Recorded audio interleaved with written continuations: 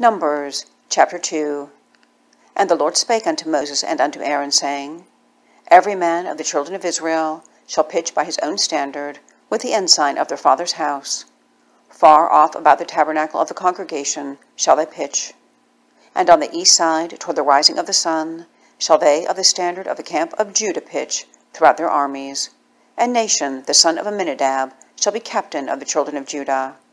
And his host and those that were numbered of them were 14,600. And those that do pitch next unto him shall be the tribe of Issachar. And Nethaneel, the son of Zuar, shall be captain of the children of Issachar. And his host and those that were numbered thereof were 54,400. Then the tribe of Zebulun, and Eliab, the son of Helon, shall be captain of the children of Zebulun. And his host and those that were numbered thereof were 57,400. All that were numbered in the camp of Judah were 100,000, and fourscore thousand, and 6,400, throughout their armies. These shall first set forth. On the south side shall be the standard of the camp of Reuben, according to their armies. And the captain of the children of Reuben shall be Elizur, the son of Shedeur. And his host and those that were numbered thereof were 46,500. And those which pitched by him shall be the tribe of Simeon. And the captain of the children of Simeon shall be Shelumiel, the son of Zurishaddai. And his host and those that were numbered of them were 59,300. Then the tribe of Gad, and the captain of the sons of Gad shall be Eliasaph, the son of Reuel. And his host and those that were numbered of them were 45,650. All that were numbered in the camp of Reuben were 100,000, and 51,450, throughout their armies, and they shall set forth in the second rank. Then the tabernacle of the congregation shall set forward with the camp of the Levites in the midst of the camp. As they encamp, so shall they set forward, every man in his place, by their standards. On the west side shall be the standard of the camp of Ephraim, according to their armies. And the captain of the son of Ephraim shall be Elishama, the son of Ammihud. And his host and those that were numbered of them were 40,500.